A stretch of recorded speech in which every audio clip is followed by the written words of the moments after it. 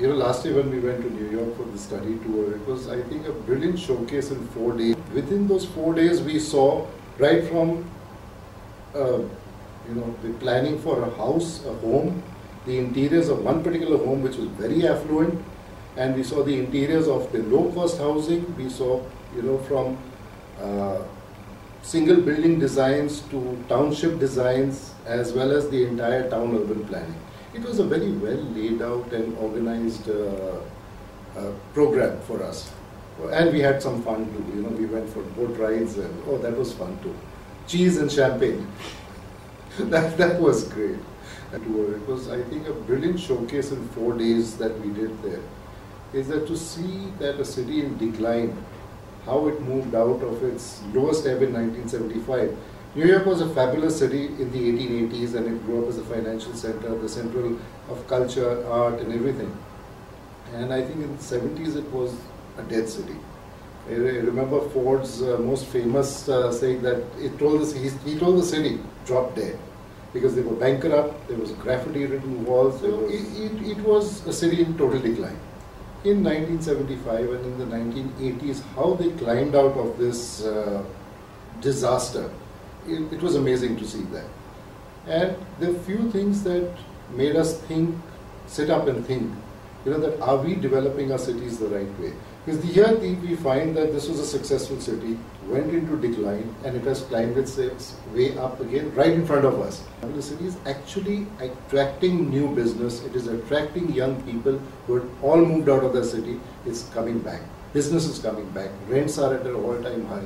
I think it's a brilliant way to develop it. Right? They feel that the more they build infrastructure, the more people come in. And it is not car friendly at all. They're using bicycles, they're using walking, and they're using infrastructure, mass transport. It was brilliant to see that. And how we can relate that to India today, where we are moving exactly the other way. I mean, to tell you about that one Bryant Park that we went to, it's a new building. It's the third highest skyscraper in New York today. And we have 2.1 million square feet of leasable area there. There isn't a single car park. Wow. I mean, it was an eye-opener. Today here I am building a residential complex of 1.3 million, and I think I've got 1 million square feet of car park. What a national waste this is. What national resources are going down the drain. I could have built 2 million square feet of livable housing with that kind of cement and steel going into it. So, are we really doing it? Are we choking our cities? That made us think that this is one of the newer buildings in New York. It doesn't have a car parking space, and still it demands the highest rate for leasing. I think it was brilliant. We went to this development in the Bronx, the Via Verde. It's a fabulous place. They've got middle income group housing, which is for sale. Then they've got the middle income group housing for rental, and they've got the low and affordable housing. It's all in the same building. They all live in harmony, and it's working very well. It's a green building. It is won an award also, and that was an eye opener too. That yes, we can all live in harmony. We need the economical weaker section. We need a place in the city for everybody. It's not fair to say that the economical weaker section should all go out of the city.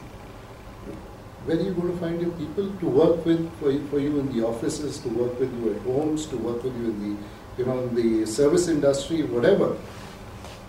So we have to live together.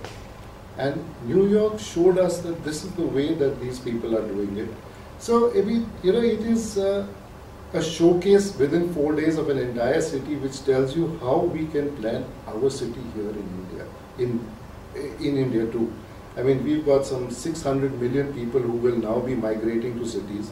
We need, of course, the old cities to regenerate themselves, and of course newer cities here because of our sheer size of population. But we do need to be attracting and not pushing away people from these cities.